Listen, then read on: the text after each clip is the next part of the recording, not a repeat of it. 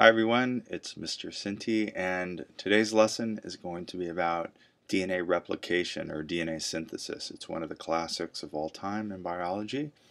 It's very important, and first thing I want to say about it is that, like most things in molecular genetics, is our understanding of replication has come from the most humble and simple organisms on the earth, and that's bacteria, E. coli, or microorganisms. And so here's a picture of E. coli here. One thing I want to point out is that there is not just one enzyme that replicates DNA, although usually DNA polymerase, which is the enzyme that catalyzes the replication of DNA, gets most of the credit. Perhaps it should. There's really a team of enzymes that carry it out and equal of importance, and there's also some other proteins, non-enzymes, that help replication take place. So first thing I want to say is that in bacteria, bacterial DNA is obviously a lot shorter than a human DNA. DNA has, in humans, have many strands. In bacteria, there's just one chromosome or one strand of DNA. And so there's a site along the DNA molecule where replication begins. It's called the origin of replication. Great name. So they have in bacteria, there's a single specific sequence that's recognized by the enzyme helicase that binds and then unwinds the molecule. What's interesting is, let me see if I can get this to appear a little larger for you. If I come over here and then click that, maybe that'll do it. As you can see here, here's this one chromosome of a bacteria, and this one sequence right here is the origin of replication, or sometimes it's called the OR sequence. Once the molecule opens up, the other molecule right here is being created, and so you have two DNA identical sequences, and this proceeds on and on. You can see here it's kind of like a little fork, a replication fork occurs, or a bubble. And replication occurs in both directions, and that's something that we're going to talk about a lot in this particular lesson. And the reason is, I think you might already know, is that DNA polymerase can only replicate in a growing 3' direction. And so that's why it's in opposite directions, because the molecule itself is anti-parallel. But at any rate, the chromosome replicates, and it replicates fairly quickly. And then when you have two molecules of DNA, if you're a bacteria, this is your hope in life. And so let me just draw in the bacteria around it. And it's like, okay.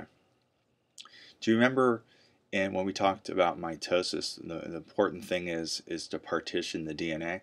So in bacteria, once they've replicated their DNA, then they hook it to the plasma membrane, and then when the plasma membrane elongates, the DNA is partitioned, so they don't have to go through this huge mitosis and spindle apparatus and all of that, and then the cell's ready to divide through binary fission.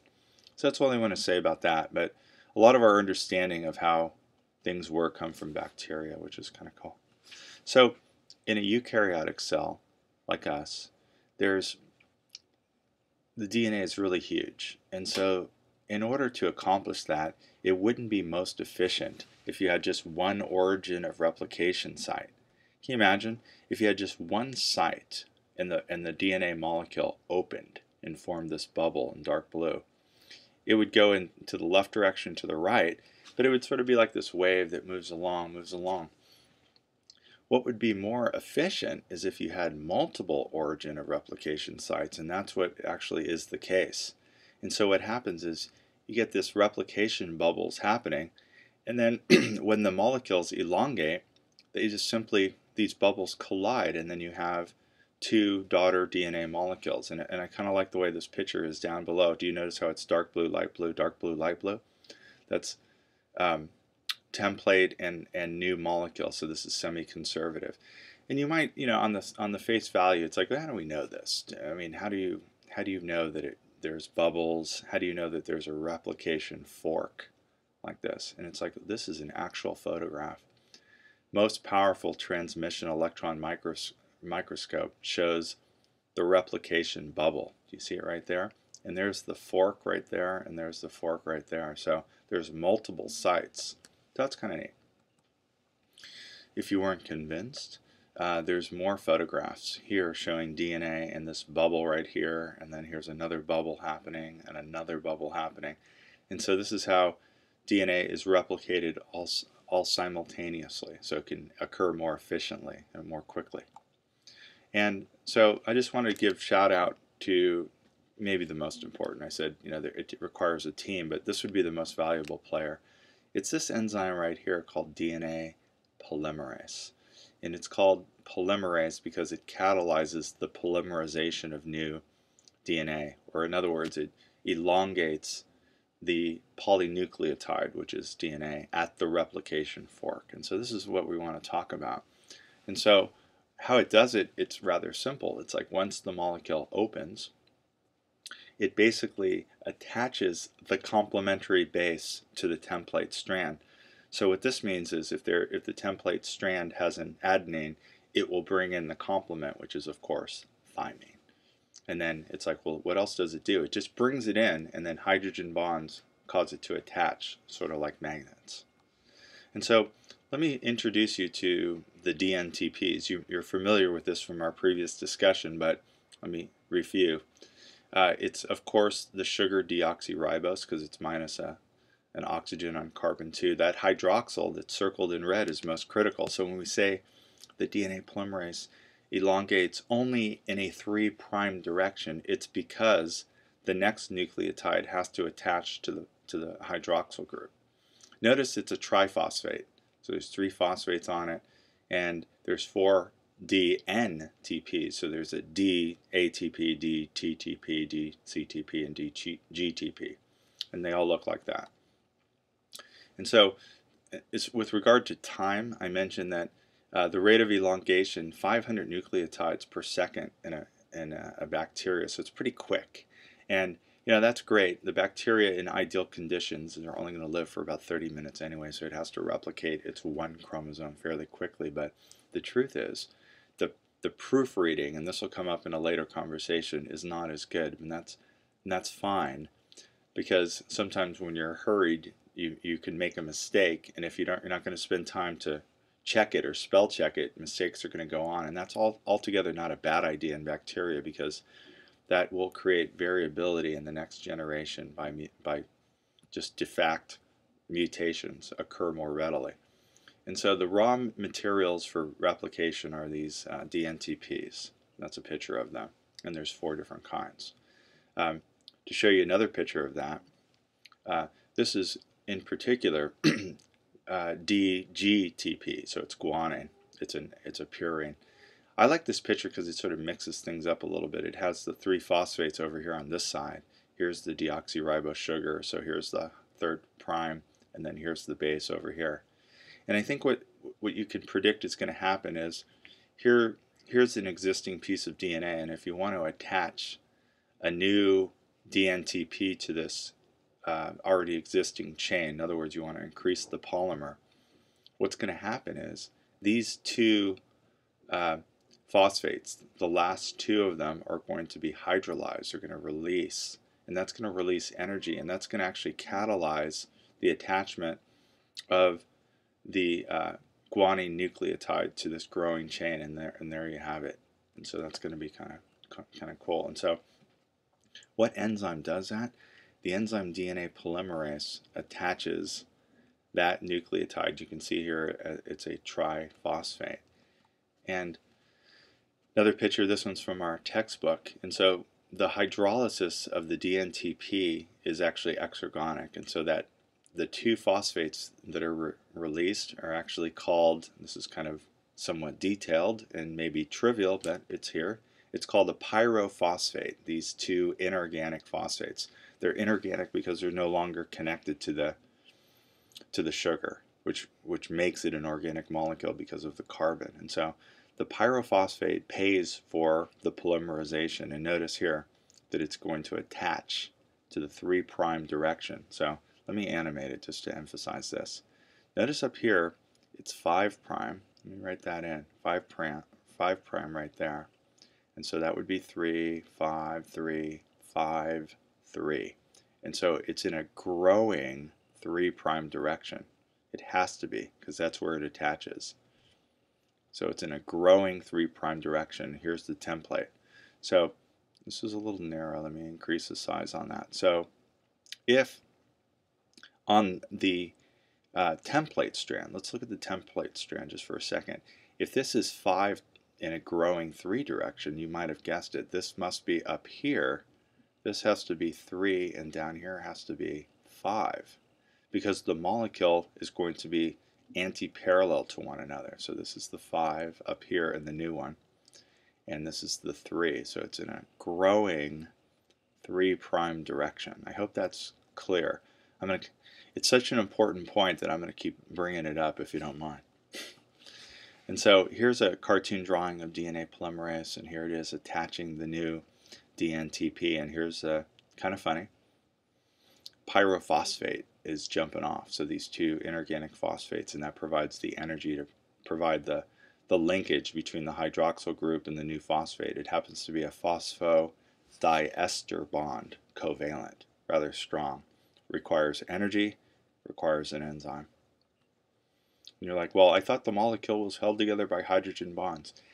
It is held together by hydrogen bonds between the nitrogenous bases, but these are covalent bonds, and also the structure of the nucleotides themselves are covalent. So let's not forget about that. And you also may recall that the forces between the bases are van der Waals forces. Now, back to this notion of anti-parallel, I just want to emphasize this. Do you remember that we talked about how the 3' has to do with the carbons? Here's the 3' hydroxyl group down here, and the 5' is where the phosphate connects.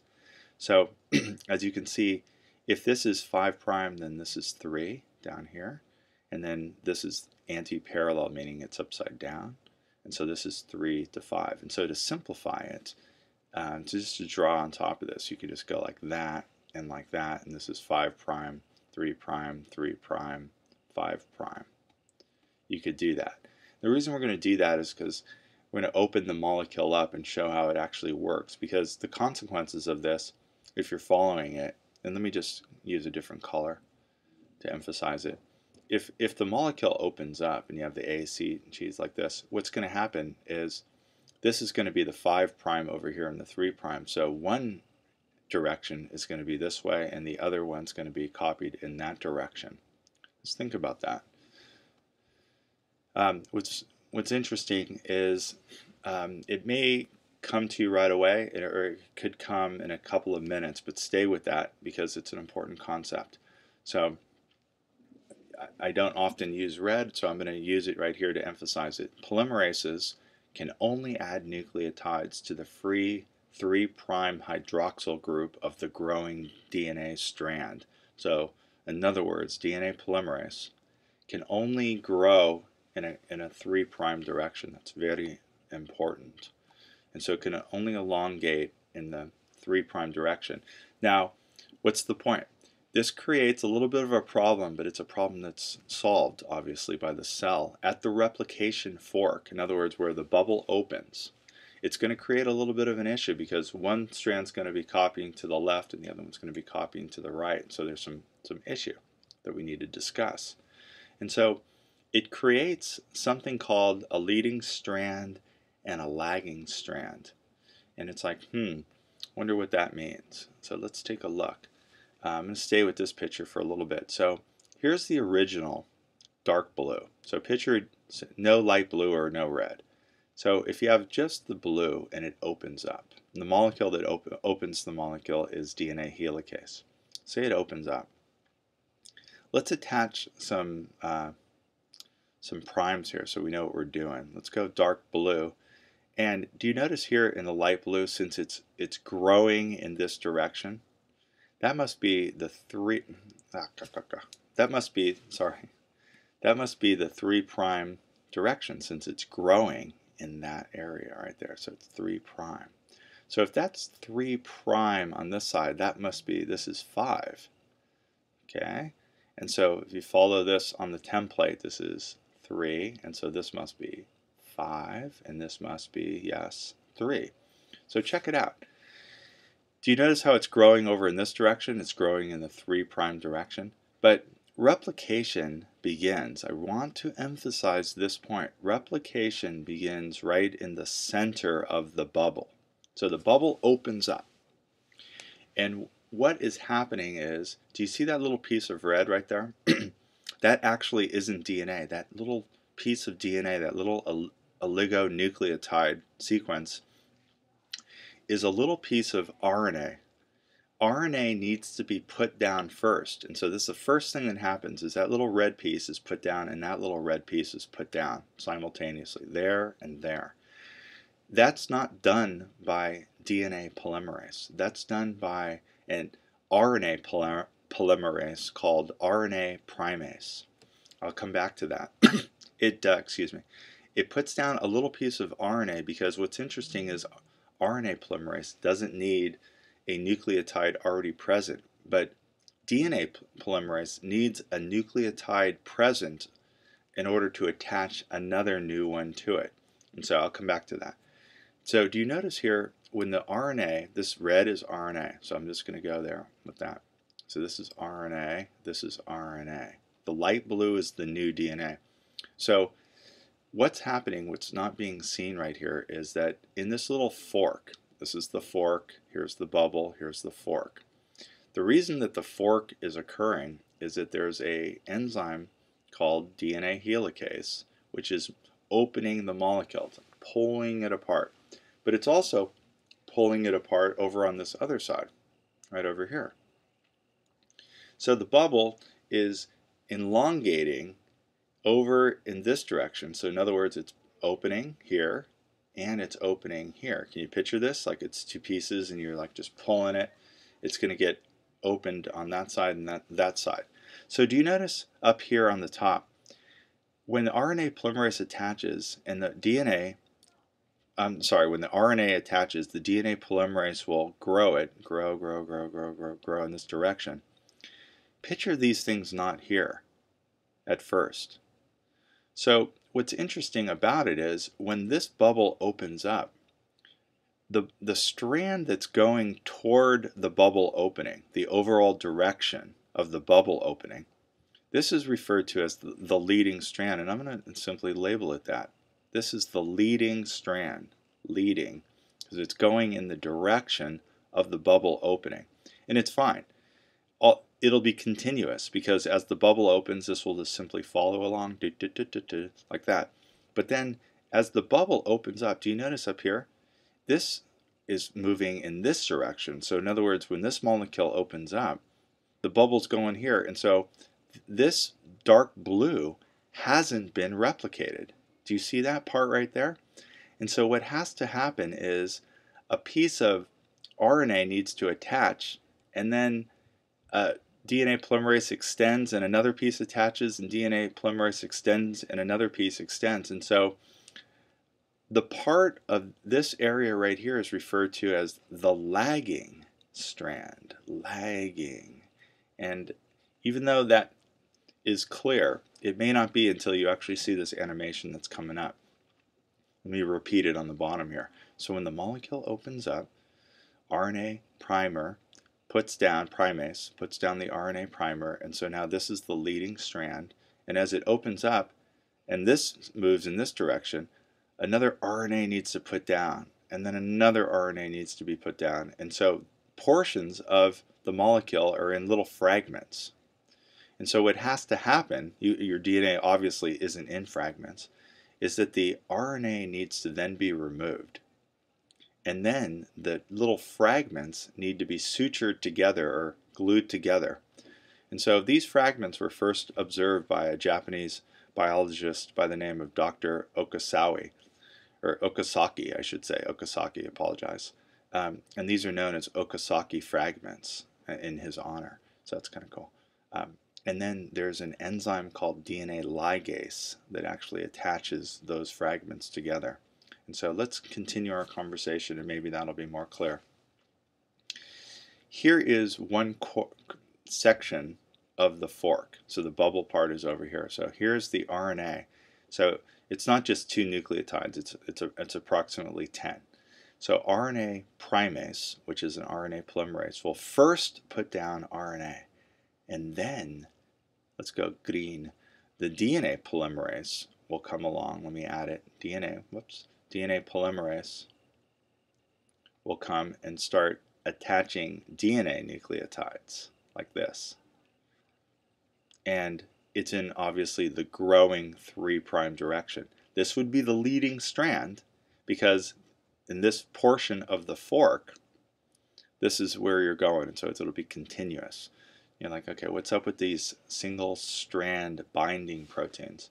Well, when DNA helicase opens the molecule up, before anything can happen, before the primase can attach to it and start putting it down in DNA polymerase, you might be asking the question, once you open it up, it might just come back and stick together like magnets. So you pull it apart and they come and stick right back together. And so these single-stranding binding proteins help to accomplish holding the molecule apart. So that's what that is. This guy upstream from the fork is called topoisomerase, and what that cleverly does is sort of spins around the DNA. It sort of like goes along, and anytime the DNA becomes too tightly coiled in a helix, it would actually form like a little bit of a knot. And so that enzyme cleverly can able to like make little cuts in the side strand of the molecule between the phosphate sugar right over in this area, and therefore it prevents kinking occurring upstream of the bubble fork. It's kind of interesting, maybe. So here is a close-up of the fork. Here's the leading strand, and the lagging strand are the Okazaki fragments. The leading strand is continuous, the lagging strand is discontinuous. Okay, and so these short segments are called Okazaki fragments, and you can see them here. And then the enzyme DNA ligase is an enzyme that will come down here and actually suture those pieces up together to make sure that the whole molecule is continuous.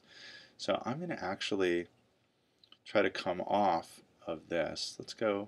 Did I really want to do that? Let's see. I want to come over here and actually show you a little animation of this scene right here. Let's go. Let's grab that and show you this. Okay, so here's a DNA helix, and we want to replicate it. So let's see what we can do. So there's a replication bubble, and the helicase is opening it up. And so there's our bubble. Notice, let me back it up a little bit. Notice it's opening in this direction and it's opening in this direction. Just want to point that out. And so the leading strand is always going to be toward where the bubble is opening. Okay, so there it is opening, and you might say to yourself, hey, what happens if it collapses and hydrogen bonds with itself? But oh no, the single-stranded binding proteins are coming in to prevent that. You're like, whoo, good thing. Okay, what are you going to think that's going to happen next? Well, you need to put down a little RNA, don't you? So let's do a close-up. And so the enzyme that puts down RNA is called RNA, you guessed it, primase. And so it's going to go, it's kind of weird looking. Sort of looks like Play-Doh. And so it puts down a little piece of RNA. But what's not being shown is that it puts down RNA here, and it also puts some RNA here as well. Let's let it play. And so clearly this is going to be the leading strand. And why do I say clearly the leading strand? Because, let me see if I can animate it. Because this is going to be the growing 3' direction in this way, like that. Growing 3'. And this is where the helicase is going to be opening up. So check it out, if you don't mind me like going far with this. So if you put a little piece of primer here, this would be 5', and this would be the 3'. So check it out. So this is RNA. So when the polymerase comes along and it starts growing it in this direction, you're like, hey, look, both of them are, what's the problem? Well, what about that? What about this? And you're like, I don't know what's going to go on. Well, this is the leading strand, and this part right here would be the lagging strand, because you guessed it, what's going to have to happen is an RNA primer is put down like that. So it's 5 prime, 3 prime. And then the DNA comes along and starts going like this, right? Like that. And so this is a Okazaki fragment. You're like, well, it looks pretty big.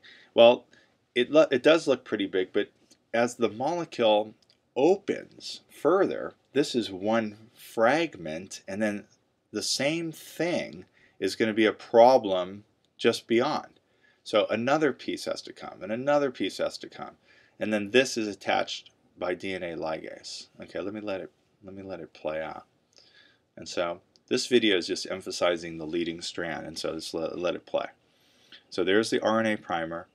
Ah, here comes DNA polymerase.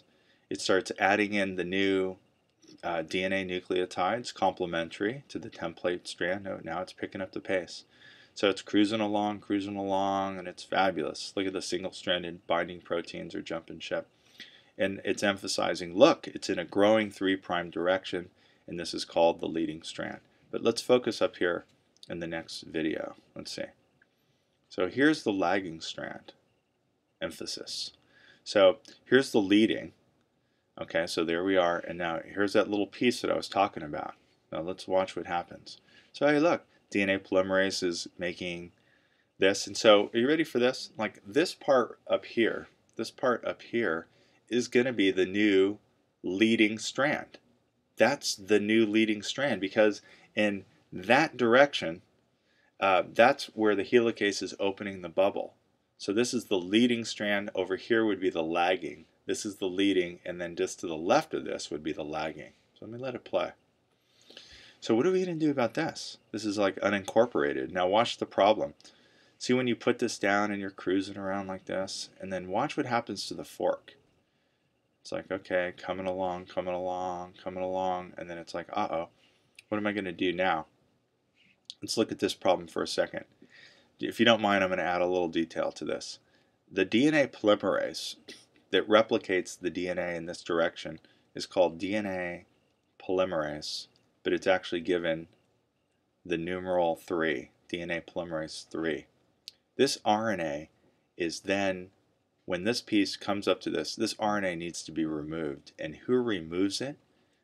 Another enzyme. Sorry about the complexity, called DNA polymerase 1. That removes the RNA primer, and then DNA ligase comes along and actually attaches it. Let's let this play out further. And so as you can see, what you're going to get over here is some Okazaki fragments. And so the gaps are closed by ligase, and that's what that's showing. And so I like what's going to happen next over on this side. Here's a detailed view of the situation. So here's the leading strand over here, and the primer is put down. It's kind of nice. So it's a little bit of a review. So the primer is put down, and then DNA polymerase starts growing it in the 3' direction. But remember, the bubble is opening up over on the other side. So check it out. So that's cruising along, and it's rather nice. But then over here, you're like, wow, what the? So another primer comes, and it does this. And then when this opens up, you're going to see what's going to happen. It's all going to be like, aha. And so, okay, polymerase is making this. And so notice how this is fragmented. There's a fragment, and then this is leading. And so this repeats over and over again. And so this will show it. Okay, another DNA polymerase. That's DNA polymerase 1. And then watch this. This is good. And then ligase comes along and sutures it together. So it's fabulous. And so I was hoping for this to do a little bit more, but it's fine. I thought you might get the point on this. And so let's go back to the notes if you don't mind doing that either. I'm asking as if you have a say in the matter, but I think you do. Cartoon. And you're like, well, cartoons are too simple, but actually this cartoon is profoundly drawn, because not only does it show the replication fork and the overall direction is over here. This is helicase. This is DNA polymerase. And it's like one's going to go in this direction, one's going to go in this direction. But you know, look here. Do you notice how they're attached? Those other videos showed the DNA polymerase as being separate. And so one of the final things that I'm going to say about replication is this: our latest understanding of replication is that these DNA polymerase III molecules are actually dimer, and they're actually attached to one another. And it's like, well, how can that happen since one's going way down this way and one's going way down this way? I'll show you a picture. This one on the bottom right here actually grabs DNA and coils it up in a really curious way, and so that cartoon is actually pretty accurate. So one of the problems, as I mentioned this orally and you saw it in the video, is that DNA polymerase cannot initiate synthesis. So a primer needs to be put down. It's approximately 10 nucleotides in length, and in the cell that primer is RNA. And the enzyme is RNA primase. When we start talking about DNA replication in a test tube, in a technique called polymerase chain reaction, we bypass this problem by putting RNA primer down because we don't want to add the enzyme RNA primase. What we do is simply use DNA primer, and it just finds the area that we're interested in that's complementary, and then it anneals, and then DNA polymerase can do its thing. And so this is kind of a cool diagram from our book. Here's the RNA primer, RNA primase puts it down, and then once it's put down, then the DNA polymerase can elongate. And then obviously the RNA needs to be removed, and DNA polymerase I does that, and then the new piece is ligated in. And so this is the process. And so returning to the original problem is, so you got this leading and lagging strand, and the DNA polymerase can only go in one direction, which is towards the opening of the fork. So the overall direction is, if it's going towards the fork, is leading. If it's going away from it, it's lagging, and those Okazaki fragments are created. And so let's look here at a little ledger of enzymes involved, since there's several in proteins. Let's sort of make sense of this. So what actually unwinds the helix? And that's called DNA helicase. So that initiates replication. What actually keeps the double helix apart? That's single-stranded binding proteins.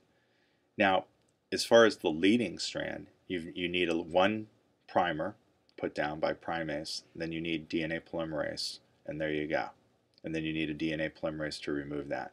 But on the lagging strand, you need the primase, DNA polymerase to remove the primer, and then you need ligase, which connects the Okazaki fragments together. That's important. So helicase unzips single-stranded binding protein, keeps them apart. So here's a sort of a three-dimensional, looks like a bunch of grapes, but it's helicase unwinding the helix. It separates the bubble and creates the replication fork. This is kind of cute. These are the single-stranded binding proteins which are keeping the molecule apart. Here is topoisomerase, which is preventing kinking from occurring upstream from the replication fork. This guy is helicase, I believe. And so again, here's that original picture that I was showing you before. So leading, because it's in that direction. This is the one lagging behind. Leading in this direction, because this is what's opening, and then lagging in this direction. Okay, I hope that's helpful. Again, a close-up diagram of that situation. DNA polymerase III is the one that's elongating, and DNA polymerase I is the one replacing the primer. More pictures from this. Here's the leading strand, and then back here would be the lagging strand, and then over here would be the leading strand, and then back here would be the lagging strand. And so finally we come to this diagram. I'm not saying that replication is easy, but in principle it's easy. And so just to conclude with this, Jim Watson and Francis Crick, when they discovered the structure and complementary nature of DNA, being the double helix and how the two polynucleotides are complementary, it explained rather elegantly how replication can occur. In other words, the molecule can just simply open up and the two sides would be template for the two new molecules. And you can leave it at that and go, hey, look, semi-conservative, two strands, it's fabulous. They coil into the two sides of the sister chromatids during mitosis. It's great. But we now know more about all the enzymes involved in RNA primase and the implications of DNA polymerase only being able to go in a growing 3' direction, and so the molecule must be replicated in a leading and a lagging fashion. And so I hope you enjoyed it. It's kind of complex, but the more time you spend with it, I think the more time you'll enjoy it. Okay, thanks for watching.